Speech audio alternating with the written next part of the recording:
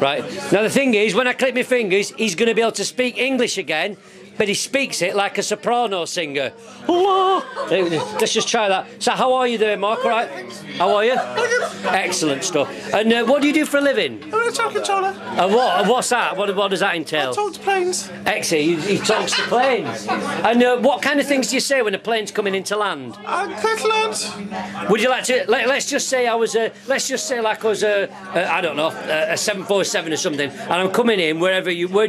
Heathrow, something like that. Gatwick. Okay, so you're at Gatwick. I'm coming in. I'm coming all the way from New York, right? I'm landing, but for some reason I've got a bit of a problem with my wheels won't come down. My landing gear's stuck. Just tell me what I need to do.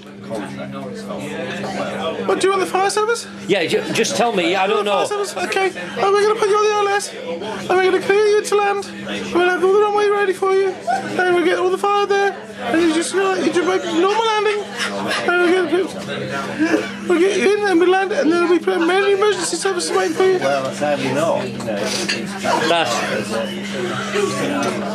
That's brilliant, Marty. Sleep. That's wonderful. That's very good, wasn't it? Give him a round of applause. Come on.